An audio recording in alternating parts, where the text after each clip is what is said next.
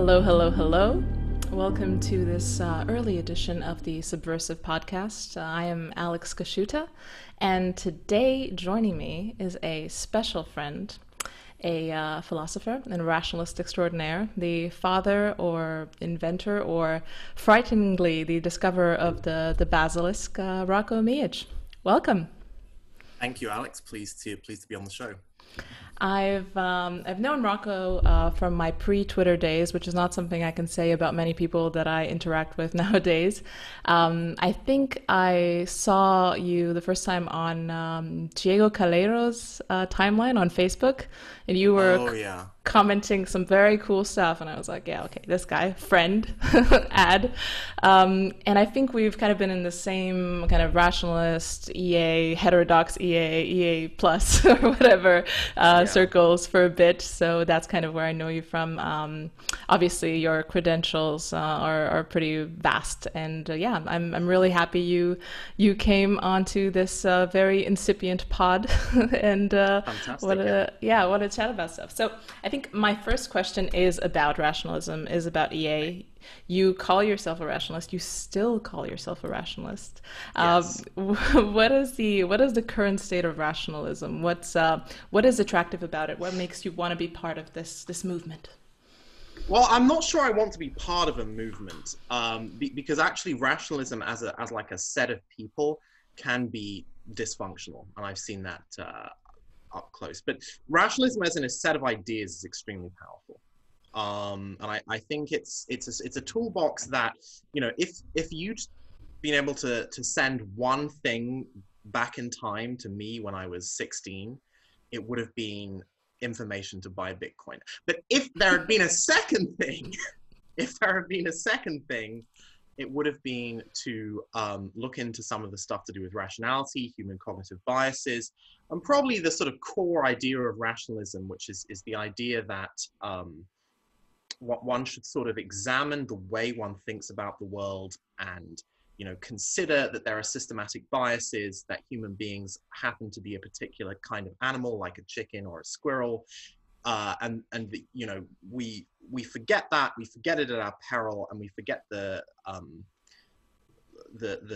biases and the distortions that brings into the way we think about the world. And question the way you're thinking about things, question the way you arrive at truth, and do the same for other people. And I think that's just incredibly powerful, and it takes you a long way in solving a lot of sort of intellectual problems. Yeah, that already sounds like almost a post-rationalist, approach, in the sense that you kind of lead with the biases, with the restraints, with the constraints of being a human, Yeah. or at least that's what I associate with it. I Well, I think, mean, yeah. yeah, I mean, honestly, I don't even know what post-rat is. I'm not even sure it really refers to anything. It might just be like people trying to be cool and, like, well, rationalist is kind of old, so we need to be something new. Let's be post-rats. But I mean, there's some, Ribbon Farm I know has written some good things, but I mean, I guess you could just say it's a different flavor of rationalism. I don't know. Yeah, it's quite hard to distinguish. I mean, I've got an interpretation of what it could be, but I think it's just kind of being Okay. disgruntled with the mainstream of rationalism. Just disgruntled with Just rationalism.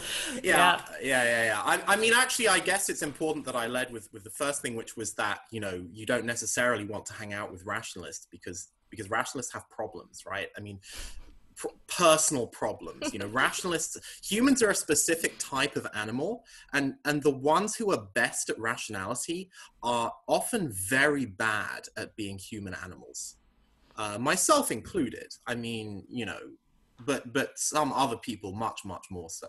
And they have all sorts of problems and Asperger's syndrome galore, and they're dysfunctional, and some of them might have paranoia. They have all sorts of problems with them. But these problems, these ways that rationalists are broken as human animals, actually fix them as reasoners, because humans themselves are innately broken reasoners.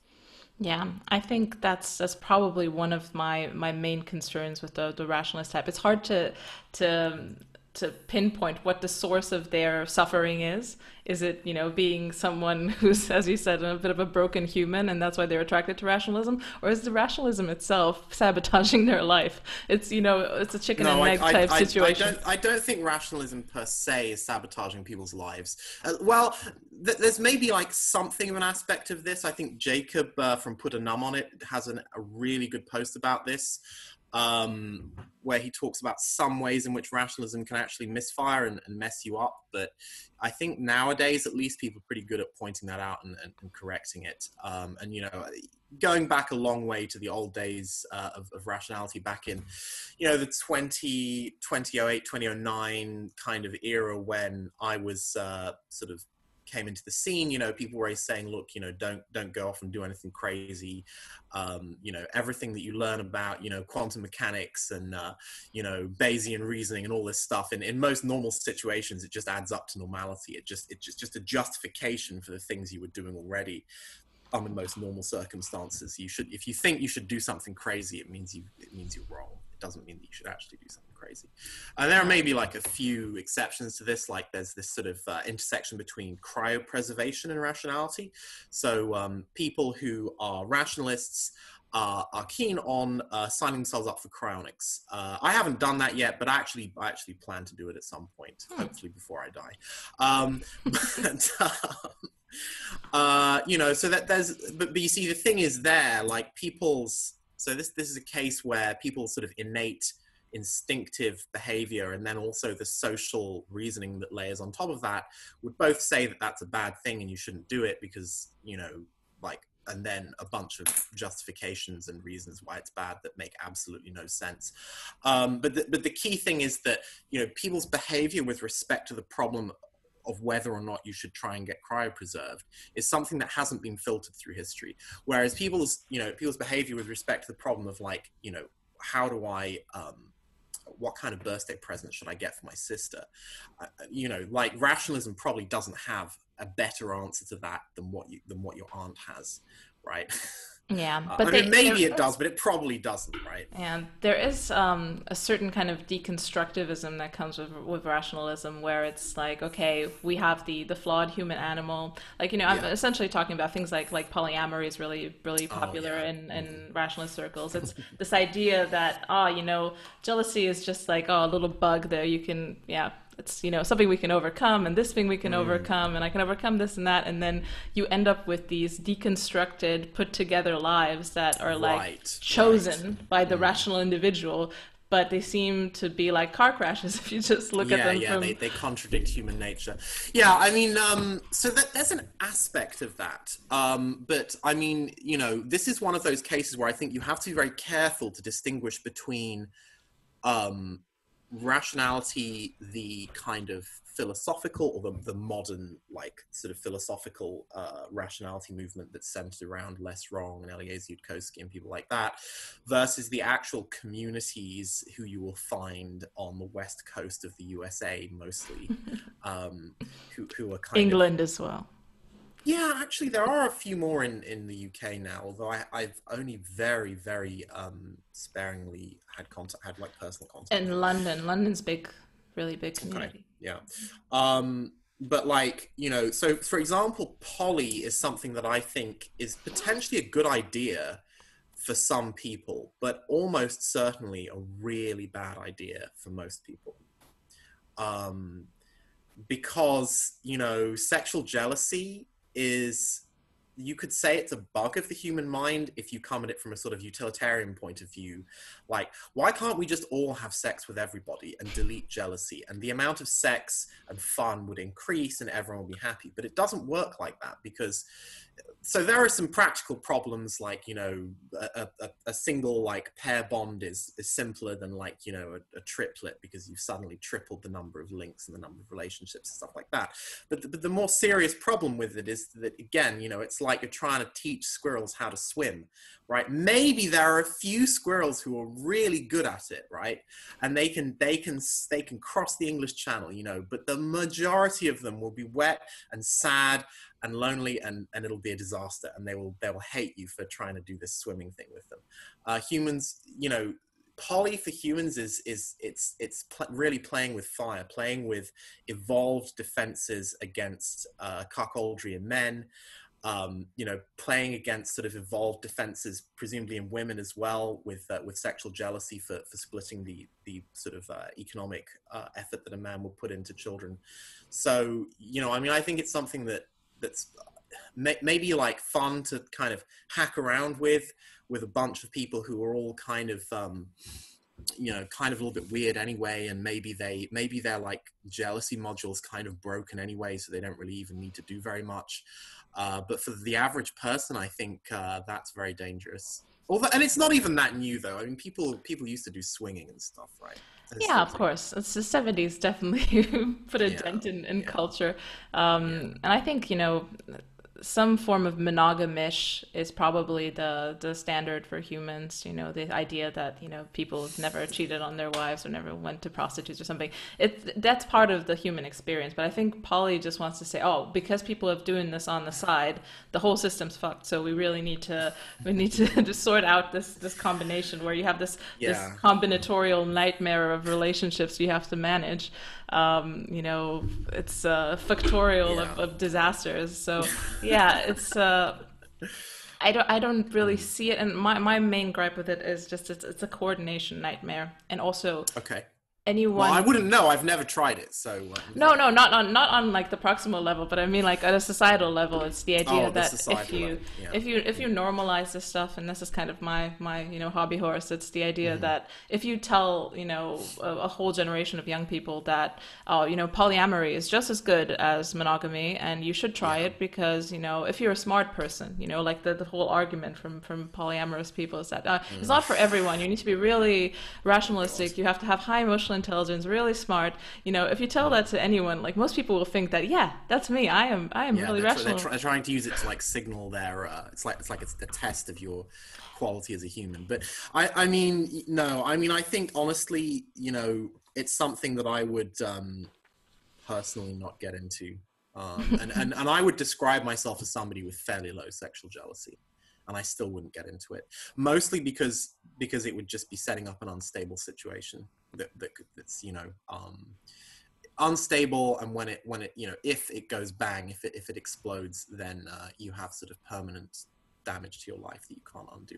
Maybe if life was like a computer game and you could reload, I Yeah. would do it. And especially if you want to have children. I mean, this is a bit, having Mm, people with low to no parental investment, especially like sexual partners. I mean, people who optimize for sexual variety, might tend to come from a certain pool of people that you might not necessarily want to have around your children. I don't know. Obviously, I don't want to load it up with that, but instances of abuse in people who are not kin, in the family environment, yeah, quite high.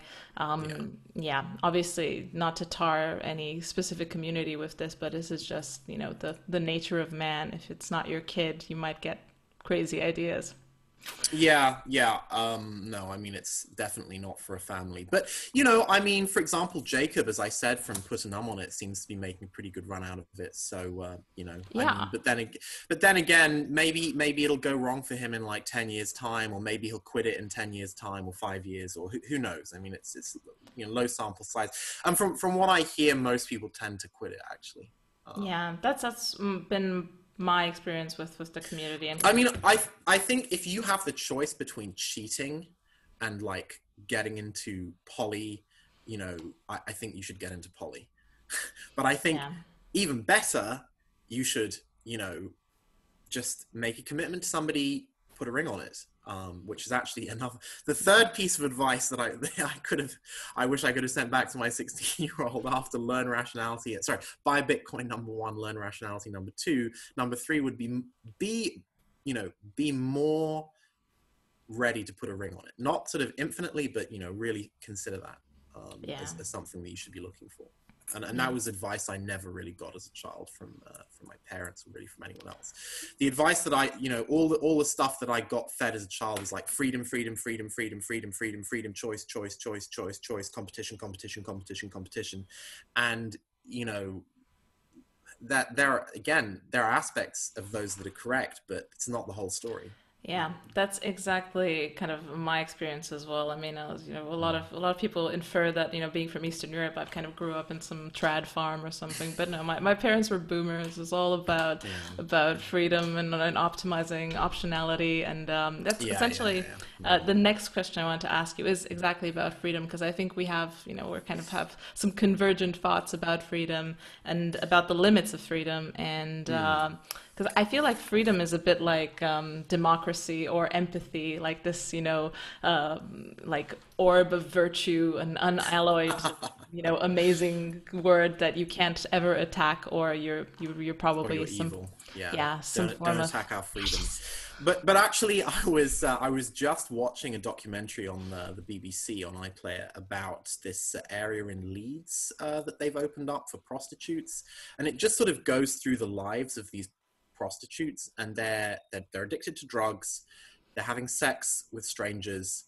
I mean, sorry, just can you just let me know what words am I allowed to say on this, and what do I have to kind of censor myself? This is definitely not a kids show, so I Not a think kids show. Okay. no. So, they're having sex with strangers for money, and then they're spending the money on drugs. And in some sense, those are all like free choices that these women are making. Um, but, they're actually enslaved to the drug. And they're living in a nightmare of their own creation. They don't need freedom. They need constraint. They need to be taken away and put in an environment where they cannot get the drug, and their lives will be a lot better.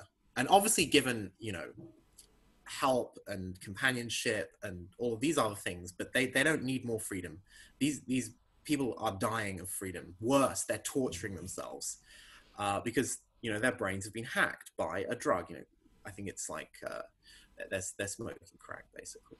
But it's far from. It's just a very extreme example, and maybe I can send you the link to it. But freedom is not good for these people. Freedom is hell for them. It's poisonous, Yeah. and freedom is poisonous to all of us to some extent. I related over Twitter some of the problems that I had with a particular drug called Nutella that I have some problems with.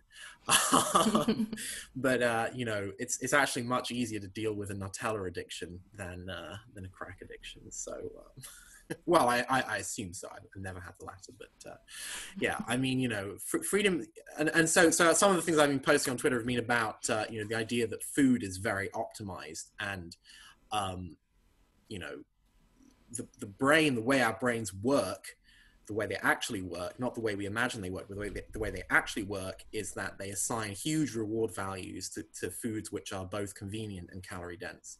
So if you present somebody with a chocolate bar that's 100 miles away locked in a safe, it's not very tempting. But if it's right there in front of you, your brain like automatically increases its value.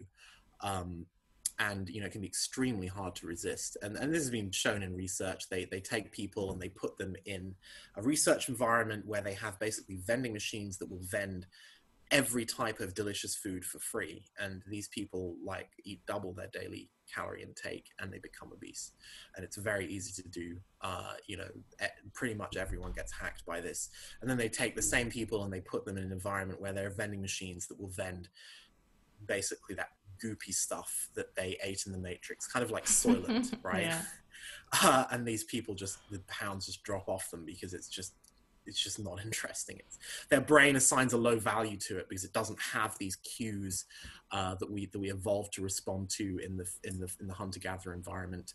And it was, again, there was a book I was reading about this. This was Gione's book, The Hungry Brain, which goes through this very thoroughly. Yeah, and this isn't the only optimization function that we're subjected to as modern denizens of modernity. Yeah, I think that the market itself is essentially a creator of yeah, optimization functions of this type, yeah, because the market is there to serve you the thing that you will buy, and the yeah, easiest way to make you a perpetual buyer of something is to essentially make you addicted to something that is just yeah, so good that you will cash out every time you see it, or you are essentially a serf to the product.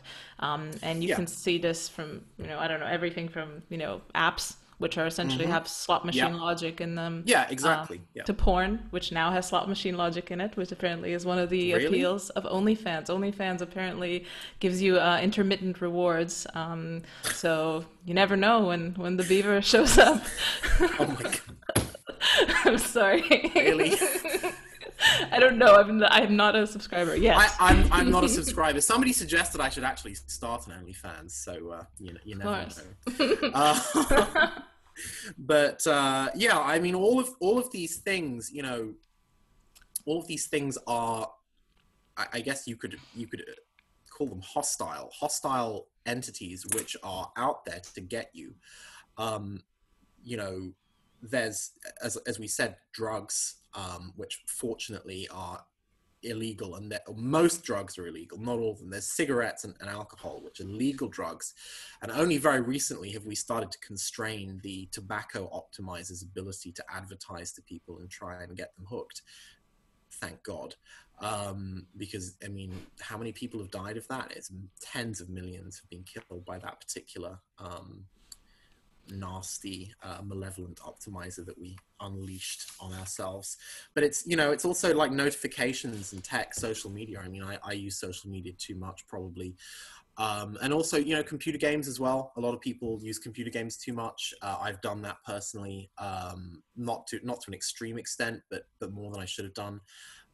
Some people just, like, for some people, World of Warcraft is crack cocaine. I know. My husband really likes Warzone, so I know. Warzone? What's Warzone? Is that It's World of called Call Warcraft? of Duty. No, it's Call Oh, of Call Duty. of Duty, right? Okay. But he's really good. What? Like, he's really good as a husband, or he's really good at Call of Duty? He's extraordinary as a husband, but he's also really good at Call of Duties. Okay, yeah. But yeah, I mean, all of these things, they, as you say, I mean, the problem is that their reward function is the amount of money you spend, rather than the amount of utility you gain. And the problem is, human beings are not unitary, coherent utility maximizing agents with a goal. We're more like a sort of collection of different sort of agents that are all strapped together. So when you have that jar of Nutella in front of you that you just can't resist because it's right there, but if it was, 100 meters over there, suddenly it wouldn't be interesting. There is an agent in your mind, a very primitive one that was honed over, hundreds of thousands, millions of years of hunting and gathering. And the way that was honed was, in our ancestral environment, we actually did occasionally come across honey, and it was, an extremely rich source of calories, that was easy to digest, instant hit of calories, and people would find that, bee nests and basically go at it and steal the honey from the bees and get stung 5 times, but they would get like a pint of honey from it. So the reward has to be really high because you got to go and fight bees for that honey. Whereas, nowadays you go to a news agency, you go to an off license, and they have infinite honey there. They have, Cadbury's, Boost bars. God, I love Boost bars. So British. Everything, This is such a everything. British thing. They're so nice, though, aren't they? They just, oh my God, yeah. And I think they even have like some other drug in them as well, don't they? Caramel. But That's I think no, literally honey. I think they have something else in Boost bars. They have like guarana or something. I don't know what they have in them, but whatever it is, it's good.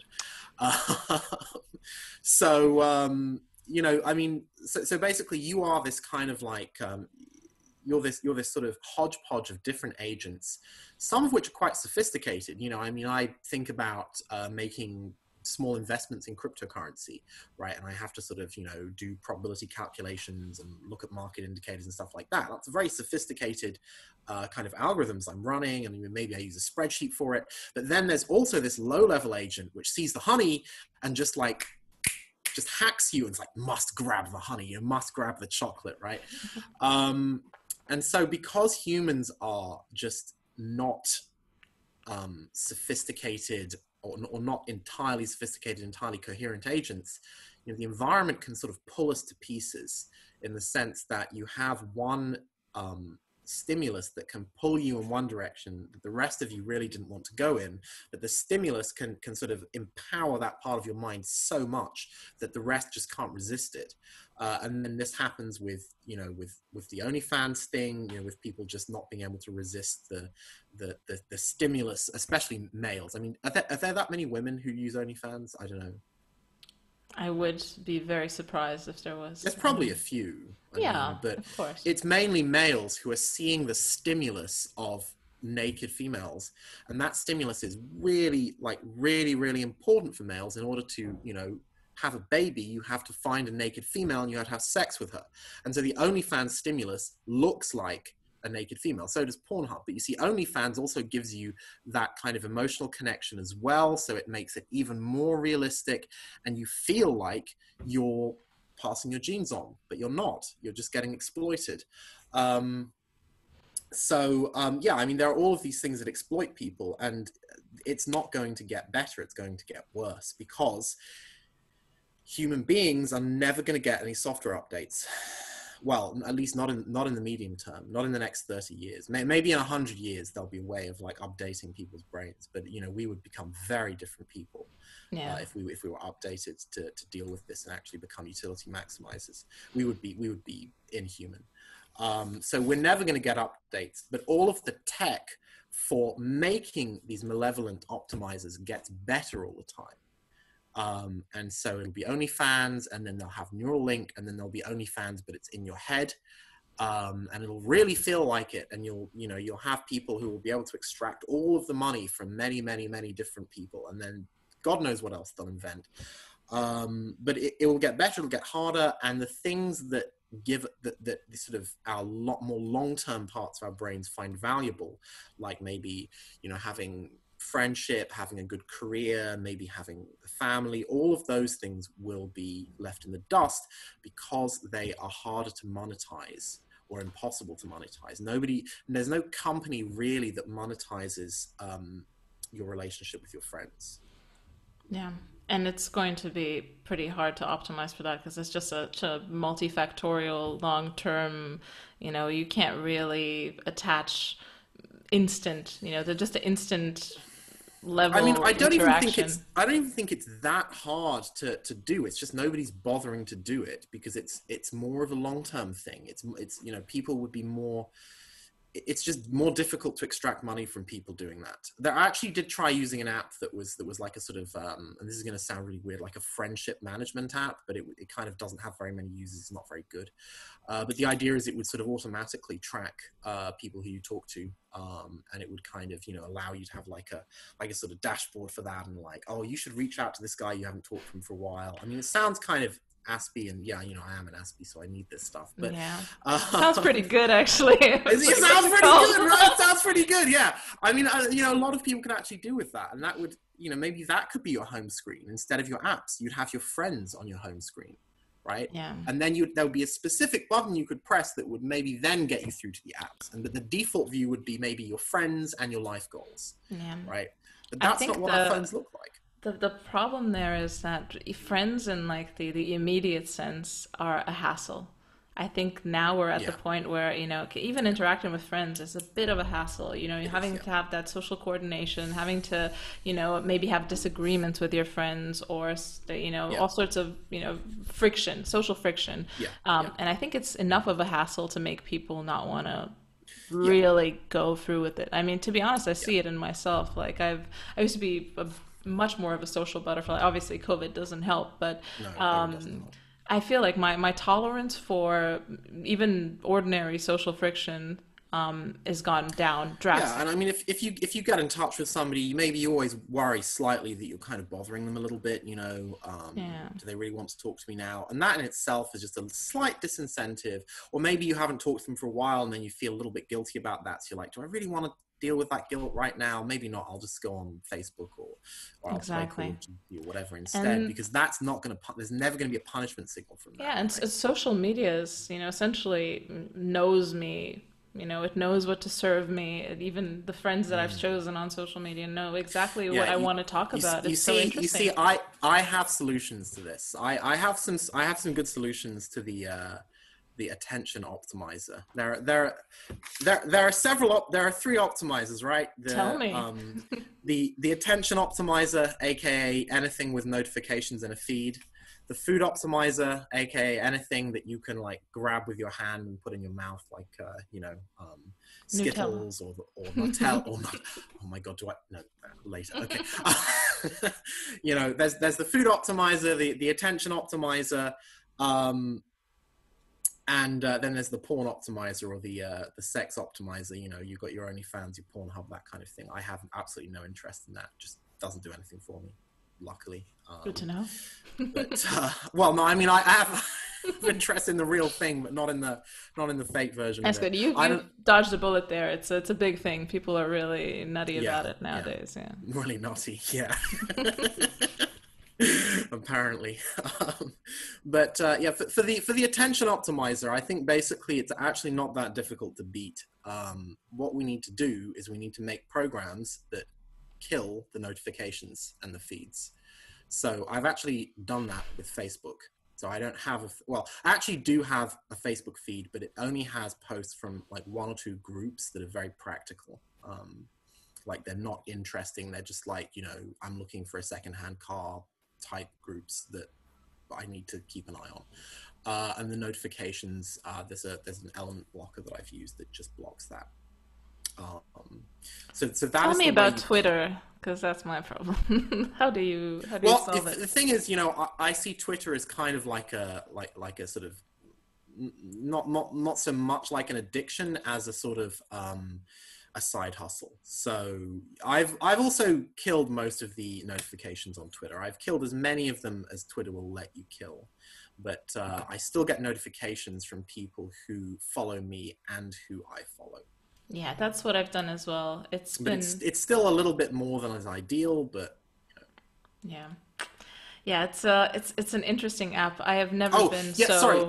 I should also say I've also killed my Twitter feed as well. So I've redirected the Twitter homepage to my own profile, so I don't see the Twitter feed. I don't even know what it looks like. Oh, okay. I don't know. I think that's quite. I really derive a lot of pleasure from the Twitter feed. I hate the feed. I hate it because it serves up things, and this is the same as the food. It serves up things that talk to my kind of like brainstem in some sense, rather than my cerebrum. I probably got the neuroscience horribly wrong, but it serves up like cute videos of cats that you just click. Oh, it's so cute, but that was what like type of Twitter do you have? Mine's all just like right-wing talking points and stuff. No, but it's like people post them. People who mostly talk about something political or technological or whatever. They occasionally post cat videos, and then a lot of people click them, and the Twitter feed notices this, and it promotes those a lot.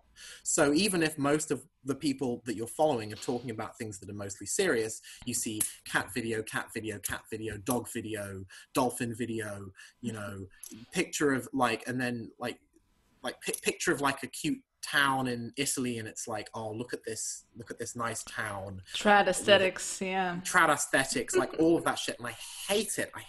I don't hate the stuff, I just hate having it sort of injected into my sort of stream of consciousness, and it's incredibly distracting, and I hate it. So I can't stand the Twitter feed. And the only way I ever fixed that was by unfollowing everyone, and that was too drastic because I think it actually destroyed my own profile's like rating on Twitter. I think if you unfollow everyone, it wrecks you. So I've just basically taken the Twitter feed off. But I still use Twitter way too much. But the thing is, I see it as a bit of a hustle. I have my Substack grifts, so at least I get a little bit of money from it. Exactly. Heretical update. Heretical update. Yeah, yes. Absolutely. I have my Substack Substack grifts, so it's not entirely an addiction, it's a hustle. And I make contacts. That's what I tell myself all the time. No, it's great. It's really good. I've gotten so much opportunity. I mean, the fact that I'm even doing this is all Twitter derived. Twitter's been a boon for me, but it's also been, I've been a smoker, so I know a little bit about addiction. Smoking is nothing. It is nothing compared to Twitter. Twitter makes me wake up at 4 a.m. thinking about a really good tweet or ruminating about something someone said about me that was really mean like 2 weeks ago. So it's ridiculous. But no, Yeah. I'm starting to get a hang of it. But it's been like getting hit by a mimetic train, like really, because I've never been on Twitter until this September when I got Okay. on it, and I knew it was kind of like scary powerful because I've browsed it Yeah. a little bit before, but I was like, yeah, whatever. I'm never gonna come on it. But then I was like, oh, if you're a writer on the internet, maybe you should be on Twitter.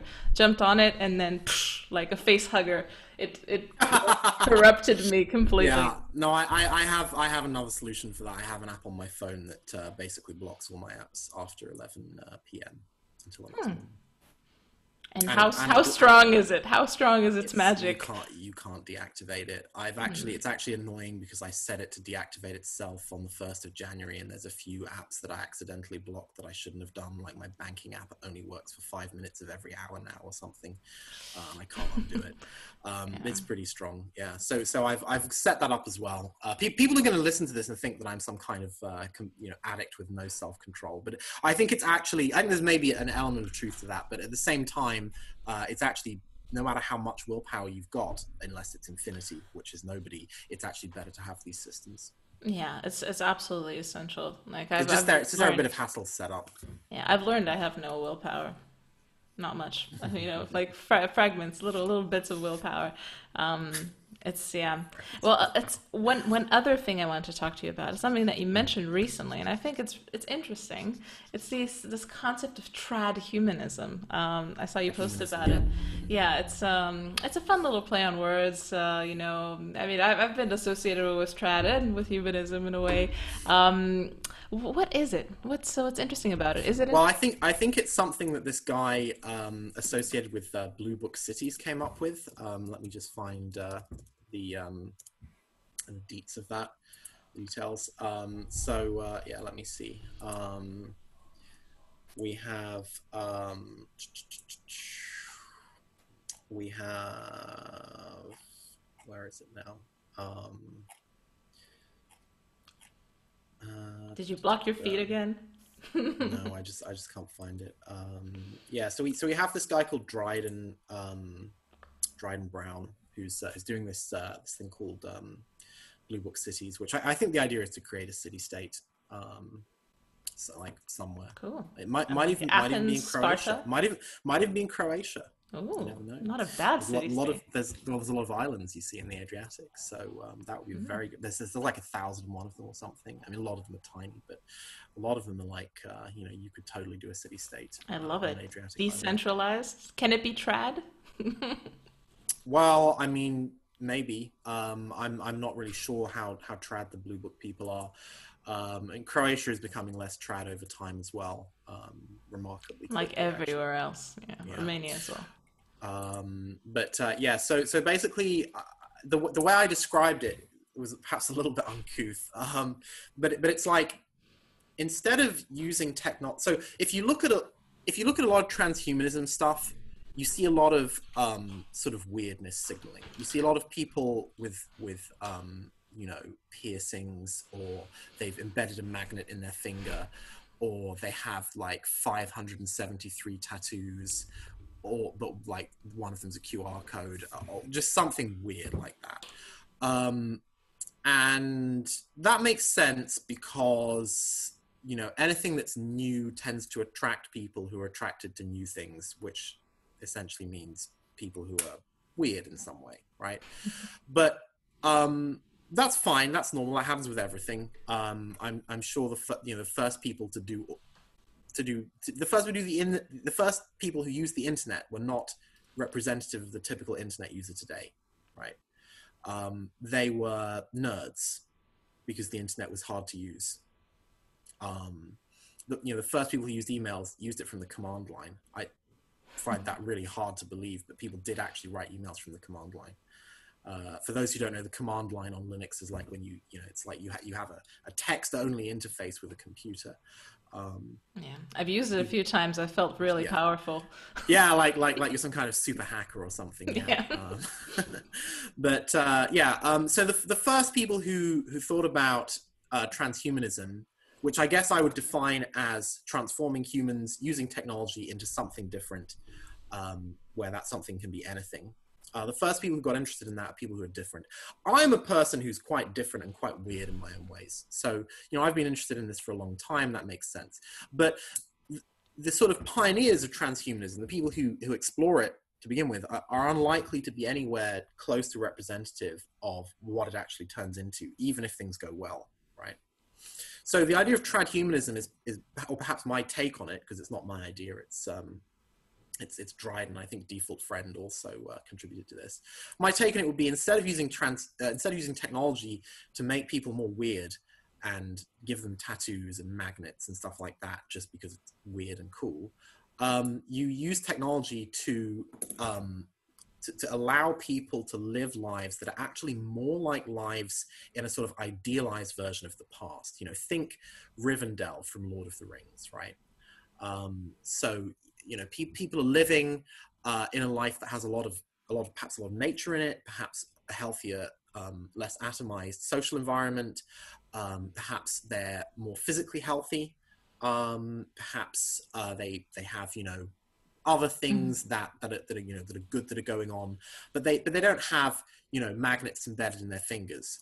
And are they just to be cool, just to be Is like, it whoa, just man. a question of aesthetics, or what particularly about it would be trad from your perspective? Well, right. What would be traditional? So, tradition, as people have pointed out, covers a lot of different things, and it isn't one thing. It's a range of social systems and adaptations to deal with social life in places that are quite different than the kind of times and places that we live in today. So, for example, places where material goods are more scarce, perhaps also places where, because of scarcity, human relationships matter a lot more. Perhaps also places and times in which people are better adapted, in the sense that they actually have a family, rather than having 3 cats and then ending their bloodline.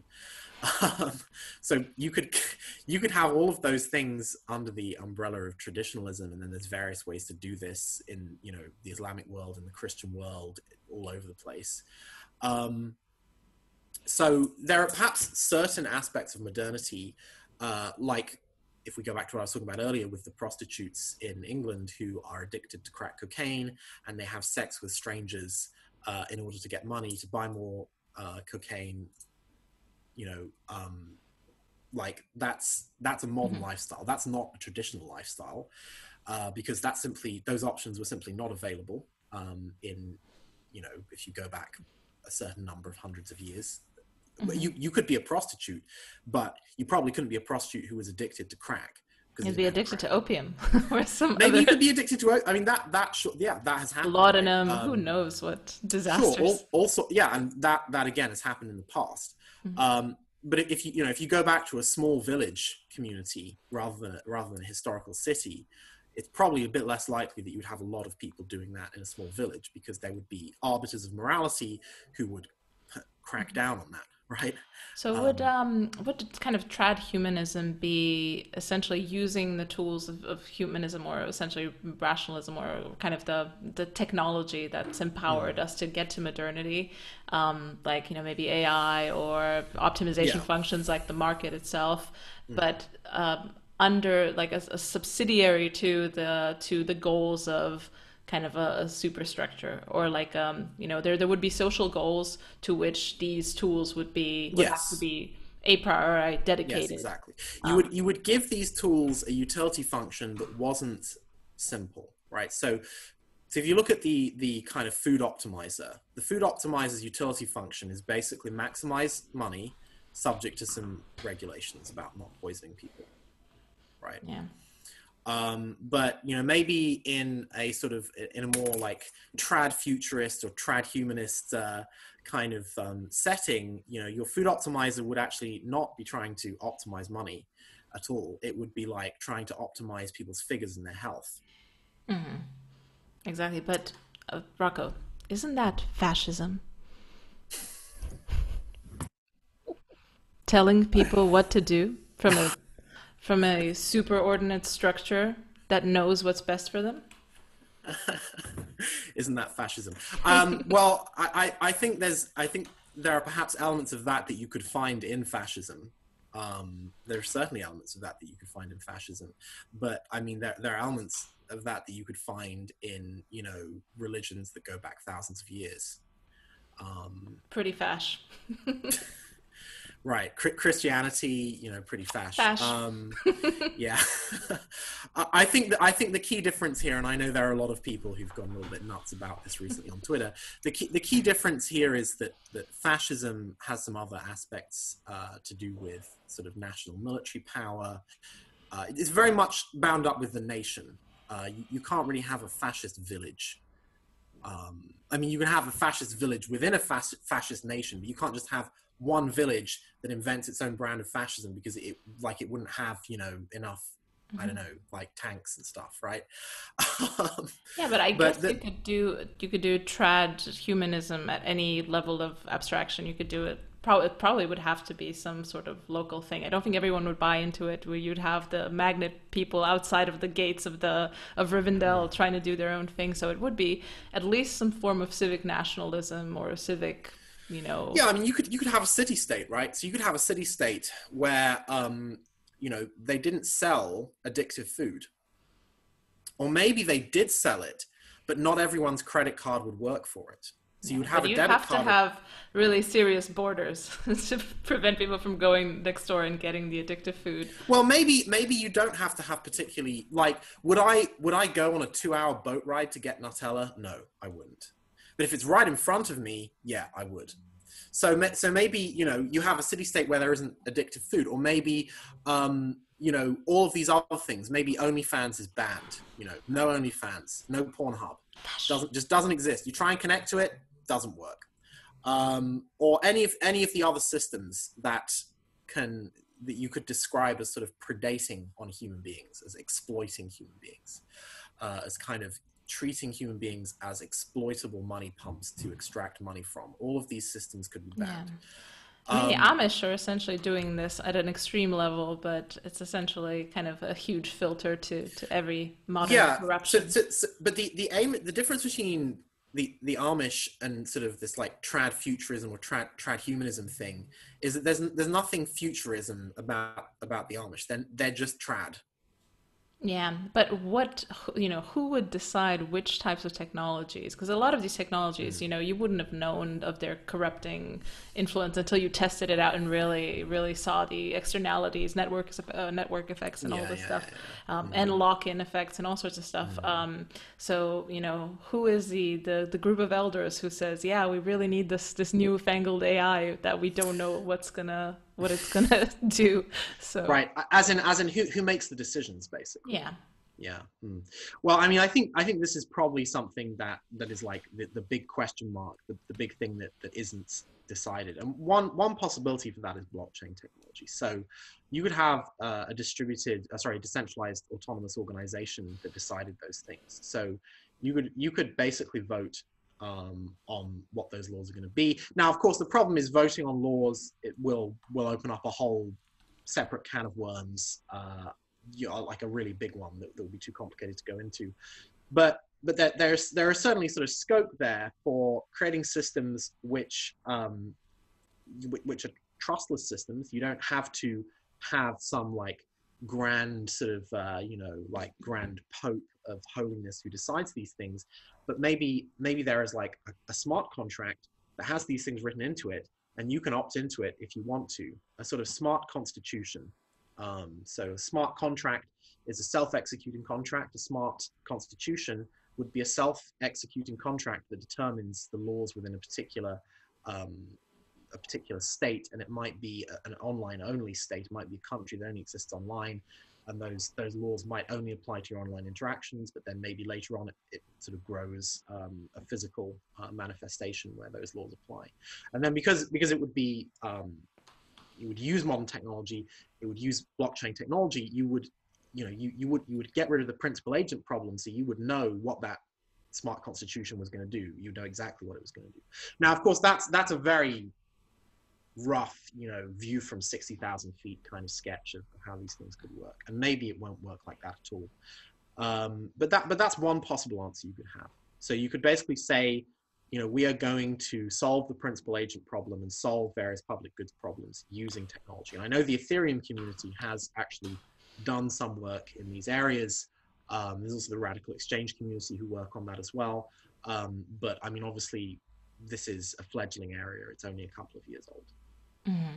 I can imagine there would be some implementation issues. I mean, this is essentially a way to enact democracy and guarantee some form of democracy or direct democracy, and the legitimacy of that vote or voting system. It could be it could be democracy, but actually right now democracy is very hard to do on blockchain because you have to prove that somebody's a real human, and that's unsolved.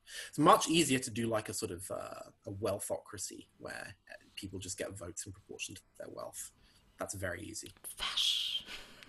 Oh yeah, oh fash again, yeah.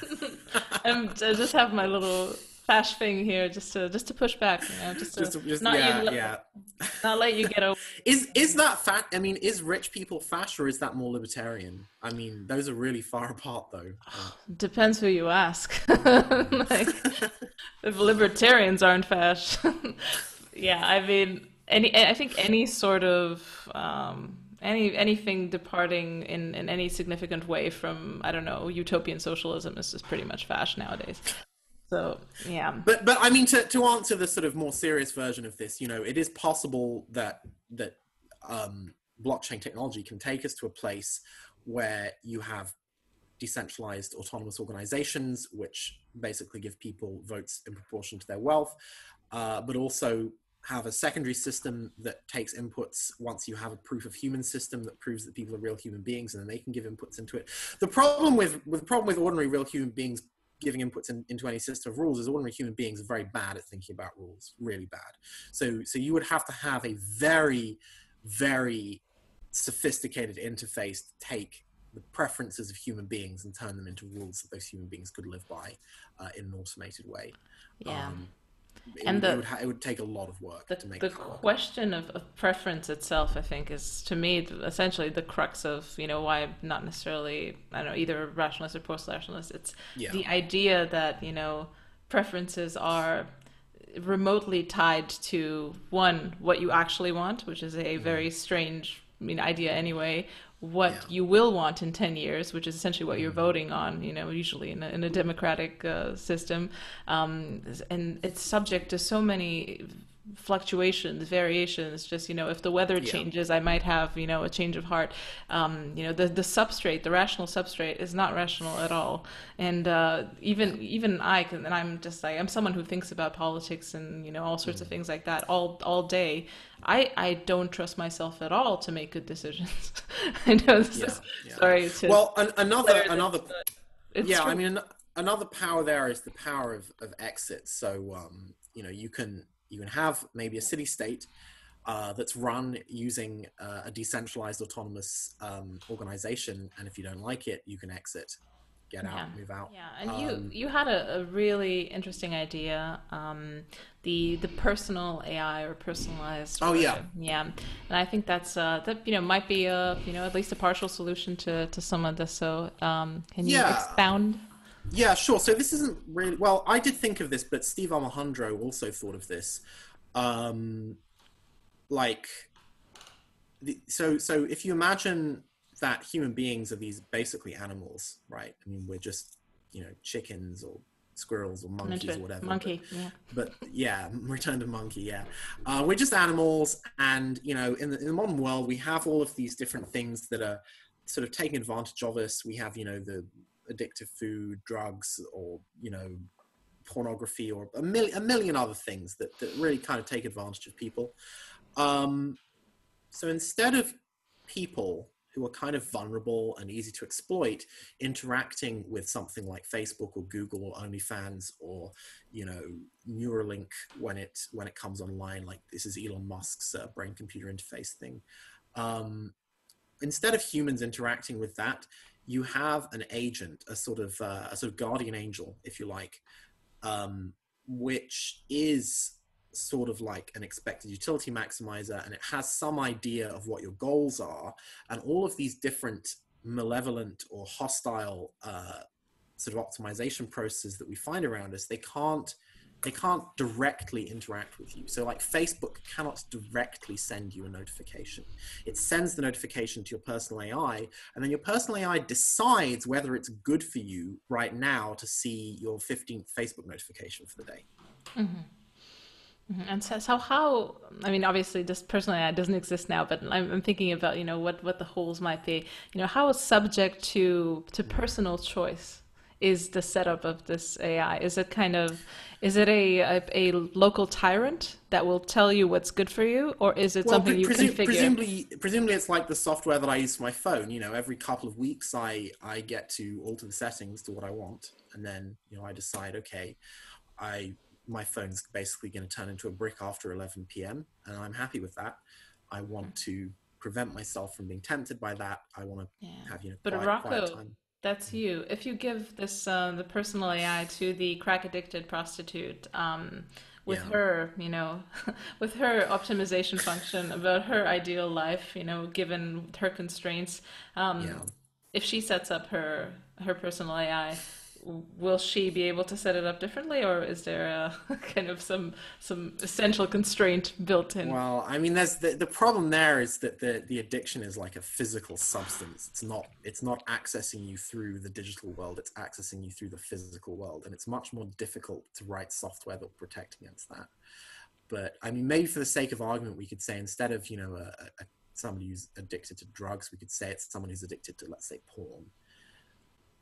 So you would have someone who's addicted to porn, and maybe he has a personal AI. I'm kind of assuming his gender is male, but it could be a woman.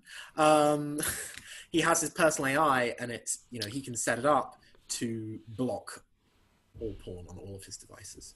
So if it's got a convolutional neural network, it's been trained to recognize naked bodies, and when it sees one, instead of displaying it on the screen, it will display just a blurred out rectangle.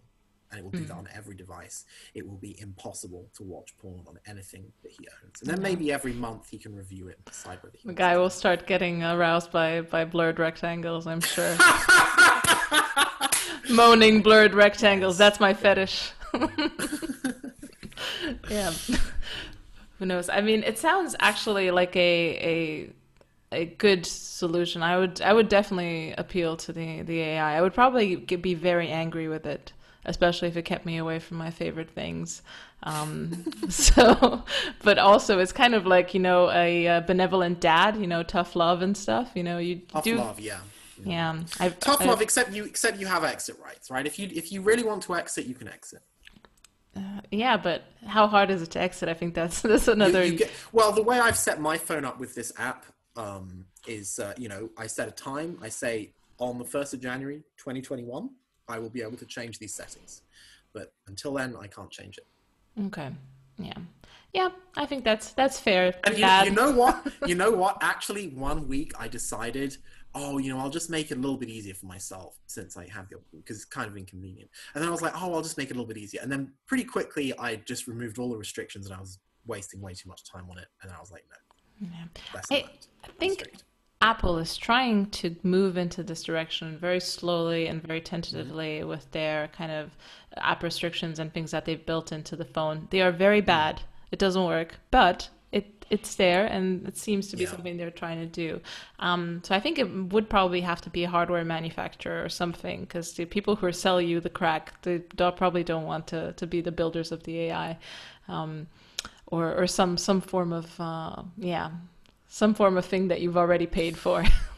Yeah, see, yeah. I mean, if it's Google so at the moment, the big tech companies like Google, they already have this stuff, right? So if you go on like YouTube or whatever, there's already like a kind of a thing where you can review how many hours you spent on YouTube, and like monitor your time to make better choices. But I think they deliberately make these things bad and toothless because their interests are just not aligned with protecting you.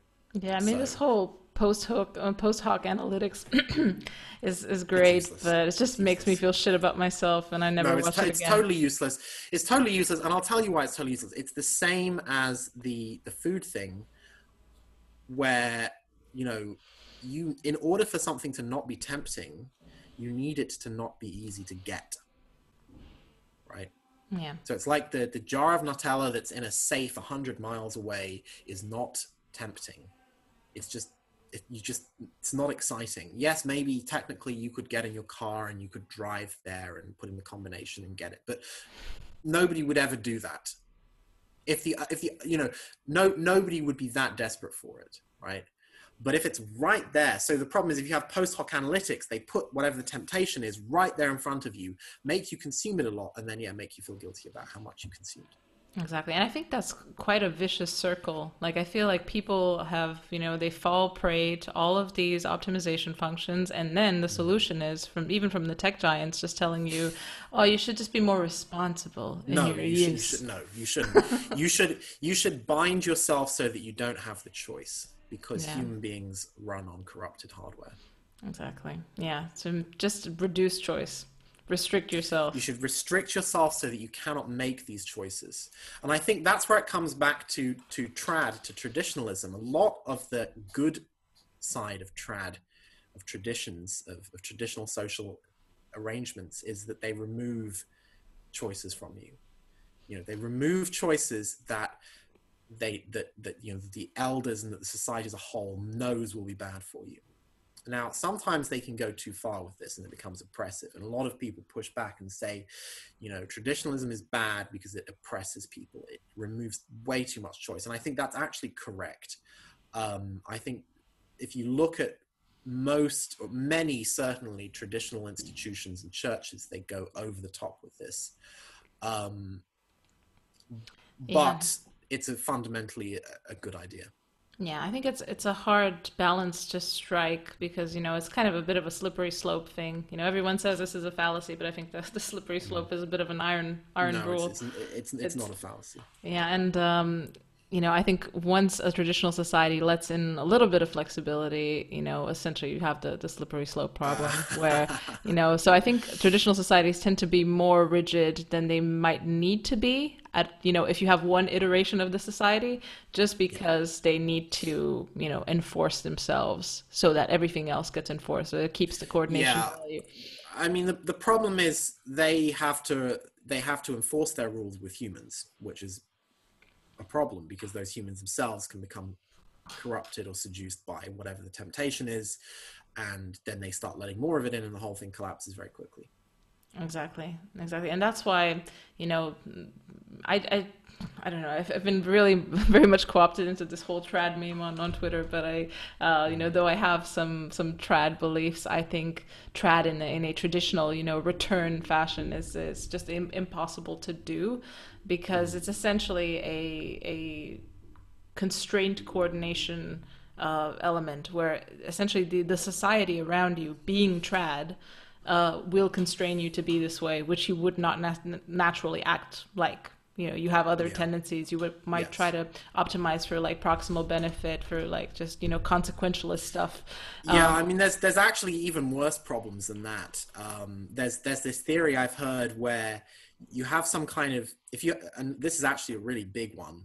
You have some kind of arrangement where for a long time some particular type of person is oppressed in some way or restricted, let's say, right? So it Yeah. might be, for example, women, or it might be teenage girls. So maybe for a long time, for hundreds of generations, teenage girls were sort of married off, handed off from the father to the husband without really letting them out of the house very much, or with putting them on a pretty tight leash, right?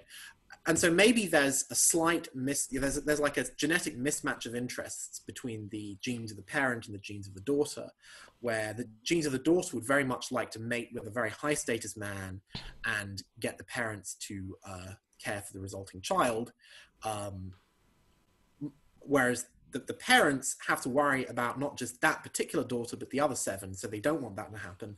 They want the daughter to mate with maybe a low status man, which is less valuable in terms of genetics, but then he's going to look after the children, right? So there's a conflict of interest there. So the way this conflict of interests used to play out is that the parents themselves would constrain the daughter a lot. You can't go and meet strange boys until you get married, and then you get married to your husband, and then you have like church morality, and you have to be faithful to your husband, stuff like that. So maybe what happens is that the daughter's genes sort of push against this very, very strong restraint. And so because they never encounter a lack of restraint, or they're always restrained, they can push very hard and only get very small increases in the amount of the behavior they want. So let's say the amount of, the amount of going after hard to commit alphas that they really want is like a 5 out of 10. The amount that the parents are letting them is, like a 3 out of 10. Then they're going to push for like a 10 out of 10, but they're never going to get that. They're going to get up to a 4 maybe. But then you have modernity that comes along and says, oh no, freedom, everyone's equal, everyone's free. You can't constrain women, that's sexist. And then the genes have never been in this situation, or very rarely been in a situation where they're completely unrestrained, and they get a 10 out of 10, they sleep with a criminal or something like that who's just got out of prison. And it's a total disaster, and the woman's life completely goes off the rails before it's even had a chance. And this is actually similar to what happens when I eat Nutella. As a hunter-gatherer, my genes would be going through this environment where, the environment is very, very strongly constraining the amount of calories that are available, right? So my brain is pushing very, very hard to maximize the amount of honey I eat, which is the natural equivalent, right? But it never gets the 10. It never gets the 10 out of 10 honey. It gets like a 3.5 out of 10. But it can still push maximally. And then suddenly, in the course of 1 or 2 generations, the restriction on the amount of calories you can eat is removed. And your brain is still pushing for a 10. Because that's just what it does, right? That's its adaptation that it's executing. Is I want 10 out of 10 honey. I want 10 out of 10, like fast, easy sex with lots of people.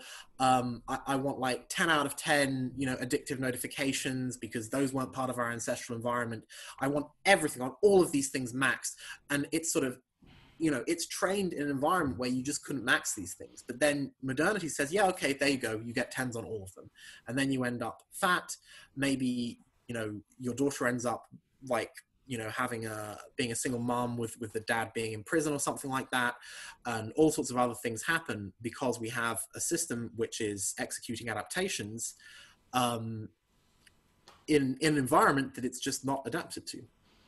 Exactly. I think that's spot on. And I think that's essentially the biggest constraint with traditionalism. You would need like absolutely crazy levels of decentralization and voluntary constraint. You essentially opt into, kind of like a neo-Amish type, neo-Luddite organization where you kind of... Well, it doesn't have to be Luddite. I mean, you're still allowed to have technology, right? It's not blocking out all technology. If you have a piece of technology that lets you fix, you say you break your arm and there's some magical technology that just fixes it instantly, you wouldn't need to get rid of that, because there's, as far as I can see, it's not going to be particularly harmful to unbreak people's arms quickly. Yeah, absolutely. Just that's essentially the constraint there is just that, it's hard to predict which technologies are going to, will be dangerous. Yeah. And what can go off the rails. And I can see why people are, a bit, reticent or want to be very, very careful with that. But I think that kind of leads us to the idea of self-constraint. And this is kind of the area where I see, a lot of promise. And I see people doing this, like people who are, essentially the people who have the money, who are, are betters, the Silicon Valley CEOs, and, they essentially, what are they doing? They're retreating from modernity. They go into, 10 silent retreats. They're fasting. They're essentially living lives like, Orthodox monks. Jack already looks like an Orthodox monk. I even know rationalists who have essentially now become like traditional Catholics. Not even sure if they believe in God, but they've definitely bought into this memeplex of a kind of a, plug and play traditional lifestyle, which they buy into. Also, kind of like Orthodox Jews are coming up. So I think this voluntary self-constraint, in a way, kind of like the personal AI, but in the absence of the personal AI, maybe using Catholicism as your personal AI. It's coming up, but it's only coming up for a very select group of people who understand what the optimization functions are doing to everyone else. Yeah. And I think I read this in a book by Tyler Cowen. And he sees the world of the future essentially as these, huge suburbs of people who essentially are plugged into, sensor stimulators. They're just having fun, consuming fun calories, having the fun sex with, I don't know, whatever, automatons. It'll be with like a VR. Exactly. And then you have, I don't know, the upper class, the people who restrain themselves, who have learned the value of restraint, or are conscientious enough to be able to restrain themselves, because it's also it's a genetic thing, personality thing. There's all sorts of factors that flow into it. How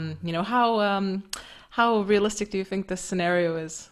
It's scary. Practically guaranteed. Oh God.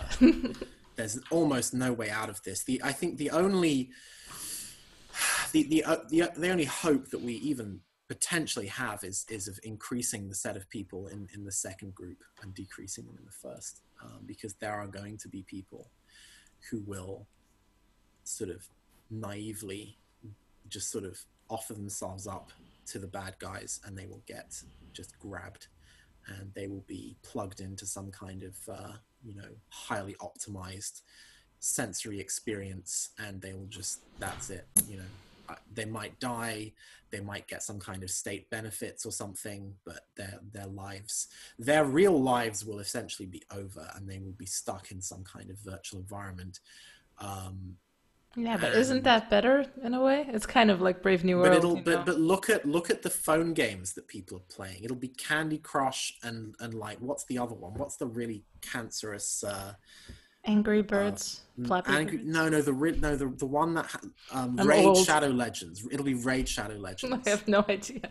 Have you not heard of that? It's so cancerous. Like there was one point they were like every third YouTube video had a Raid Shadow Legends sponsorship, because they were just, obviously their business is so profitable that they could basically afford to email every single YouTube content creator and ask for a sponsorship. And what their business is basically it's like a highly it's a sort of highly stripped down role-playing game where you have a party of 4 sort of heroes and weapons, and you go and like do attacks, but there's no like movement or anything. There's literally just a button for like attack, and your guys attack, and then there's like a monster and you kill it, and then you go on to the next stage. And the gameplay itself is so boring that they built an autoplay button into it, because it's boring to play, and they did, but people get addicted to it because it's just really like they've really maxed out the addictiveness of it,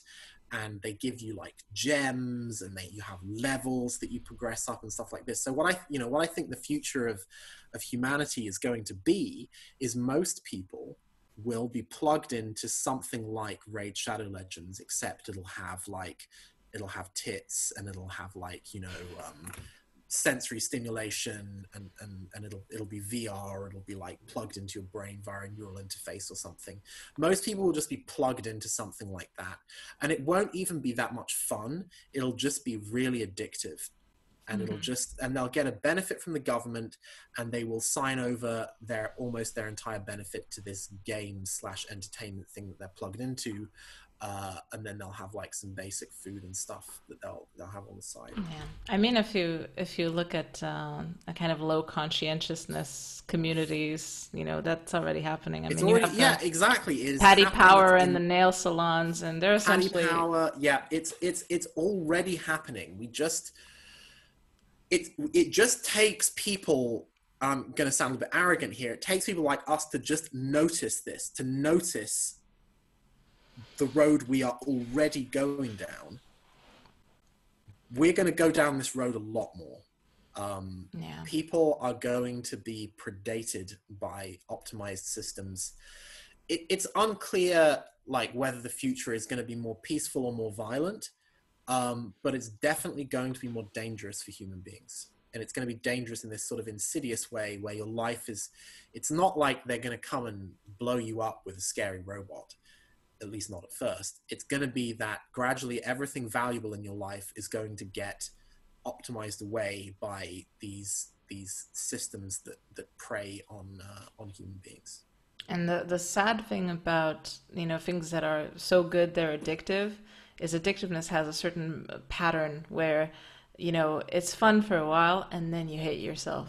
It's that the self-loathing, and then you just, you play Shadow Legends, or you go onto X platform, or you eat the burger for the 10th time this week, and you hate it, and you hate yourself, and it's really bad. But you have to keep going because this is what you do now. This is who you are. This is who you are now. It's absolutely really terrible because it's like, oh, it's just fun. It's soma. It's everyone's gonna feel good. But it doesn't feel good. They feel bad, but they're addicted. And I think and I think what's going to happen with the human race is that there is going to become this sort of, addicted underclass who are just going to be cannon fodder for, whatever the next, addictive thing is. And it's going to be like the one that I like to think about, as I said, is OnlyFans, but with a brain computer interface. So, you'll just plug yourself into this, and you'll have this, this thing, which will probably not even be a real woman. It'll probably, because you see, in a couple of years, it will be easier to make, it'll be easier to program an AI to maximize the sort of the attractiveness value and the engagement value with each user than to have a real woman doing it. So it'll basically be an AI kind of virtual sex bot that can then sort of stimulate your mind directly. And people will just plug into that. And then they'll plug into, like, maybe it'll be integrated with a role-playing game as well. So you're going around your Raid Shadow Legends and you're using your government basic income to buy, like, purple gems so you can buy new armor for your girlfriend, who's actually not a real girl, she's an AI. And then later she'll thank you for buying the gems and she'll have virtual sex with you. And then you'll need some more gems, and, like it sounds crazy, but I think this is the way it's going. And as you've said, it's already happening. You already have gambling. It's so easy to addict people. We're so vulnerable. We're so easy to exploit, that it's going to be really hard to avoid this. And the libertarian types will enable this because they'll say, oh, these people are choosing it. No, they're not choosing it. They're being hacked. It's like if you send your browser to a web page with 0-day exploits for your system, your browser isn't choosing to get hacked. It's getting hacked.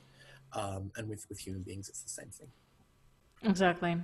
That's the main distance between me and libertarianism, which I have to say I was a libertarian for a while, but it's that's once you realize the corrosiveness of free choice and also these huge optimization functions that essentially are the market, it's not that cool anymore. You want to go see something funny? Go to the Nutella website. I did this, right, just for I'm fun. Scared. I went to the Nutella website. They have an FAQ. They don't have nutrition information, or at least I couldn't find it. But they have an FAQ, and one of the questions is Nutella safe for humans to consume? And the answer is just like a one-liner. It's yes, it's completely safe. And it's like, why are you even asking this? Jesus Christ. Yes, is Raid Shadow Legends safe for people to play? Yes, it's completely safe for people to play. Is OnlyFans safe for porn addicted men to use? Yes, it's completely safe. Exactly. No, the libertarians will enable this. They'll be like, oh yes, no, the people are just choosing this. But then when it's their own children, they'll be like, can we get one of those personal AI things to like protect them a little bit, please?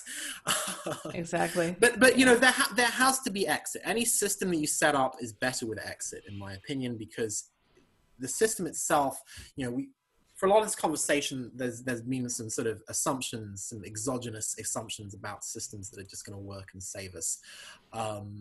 And systems, as we've seen in the 20th century, can often go wrong very badly. Communism went wrong very badly. Nazism was very, very bad. These systems can be terrible if the systems themselves are bad. So centralization, fragile sort of inflexible control from a central power, cults of personality, all these things are terrible. So we do need to set up systems which have ways for people to exit them. And there are bad systems like North Korea where you don't have exit rights. You literally get machine gunned if you try and exit North Korea, which is terrible. Exactly. And I think, that's the scary part of this, idea of, global government, supranationalization, everything. There's no way to solve, global coordination problems without a supranational government. Yeah, maybe not. I feel like you're throwing out the baby with the bathwater and then also, setting the world on fire. There's no exit from global government. If Big Brother really controls everything, whatever benevolent ideas they have, it's just not sustainable. Yeah, I mean, I don't think we're going to have global government for a while though, because we have America and we have China and we have Europe and we have Russia, and they're not just going to start doing global government. I don't think there's at least kind of 3 or maybe 4 spheres that are going to. Yeah, no, but I think just in the abstract, you keep hearing. Oh, in the abstract, yeah. Especially for people who are concerned about the environment, and I understand. There are complex externalities that you need to account for at a global level because of the environment. But baby bathwater situation, it's quite hard to align at that level. I think if you have sovereign national entities, it's an even better playing field to coordinate at that level. No one assures you that the supranational global government will have the best solution for it. But, if you have negotiations between multiple parties, you might actually get somewhere. Yeah. Yeah, potentially. I mean, obviously technology is also going to play a role in how that plays out. Exactly. And it has multiple times. So before we wrap this up, I have a question that I want to ask you, which I hope to make the question of the show. Which is the most neglected subversive thinker that you know of, that other people might not know of, outside of Roko, obviously. Okay, but not I can't vote for myself. Sorry. The most neglected subversive thinker. Wow, that's a tough one. Yeah, I mean, or your favorite. It doesn't have to be. Neglected by whom? I mean, neglected by your audience or neglected in general? I think probably neglected in general. I don't want to make this so complicated because my audience is obviously, Yeah. Well, if I was going to give, some general figures, I think Nick Land's stuff is pretty neglected in terms of how important it is. Partly because he's kind of a little bit lazy, I think. But his, basically, well, I don't want to take up too much time, but his stuff is pretty important because he came up with this idea of sort of technology kind of basically eating us up, and he even kind of thinks it's in some sense good. That we're kind of we're just a bootloader for accelerationism. Accelerationism, yeah. We're just the bootloader. It's good that we get deleted, and I think that's horrific. I completely disagree. But Nick Land's stuff, you should definitely. It's not very trad. Yeah. I've read Nick Land. I mean, I've tried. Well, maybe it's trad if you look at it on a large enough time scale where it's like humanity is just like not good enough. Like. We're just like, it's like that tough love of like, I'm sorry, humanity, you're just not good enough. Something oh my God, the cosmic fash daddy. Cosmic fash daddy, yeah. Whipping us into shape. Well, not whipping us into shape, just killing us off and replacing us. Whipping us into a different shape. A paperclip maximizing. Yes, yeah, okay, yeah. Replacing with a paperclip maximizing superintelligence that we would find horrific.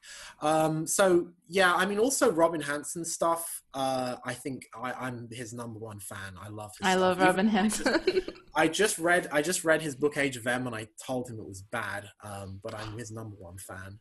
I love his stuff. It's too long. It's just too long. It's too long and too boring. He needs to cut it. He's an exceptional thinker, middling communicator for sure. It's a real tour de force, and his book The Elephant in the Brain is the #1 book that you should read. I love it. I did a very very successful thread on signaling after I read that, which I completely ripped off from the book because it's just so good, and it's really good. So yeah, I mean, I guess those would be like kind of in general. Maybe to your readers, I might suggest Brian Tomasic actually, because Brian Tomasic's stuff to do with consciousness and suffering. He thinks that video game characters might, in some sense, be conscious and suffering.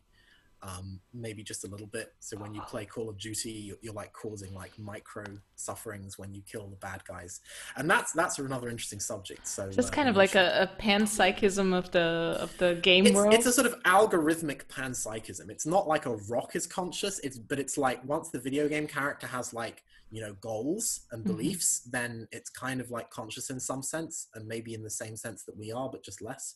Yeah, So minimum viable consciousness. Yeah. I don't think he thinks there is a minimum. Oh, okay. I mean, so my views are kind of similar to his, but also a little bit different. But that's like a huge, massive debate. We can't talk about that. That's but very cool. Yeah, I haven't heard of Brian Tomasic, but I'll check him out. There you go.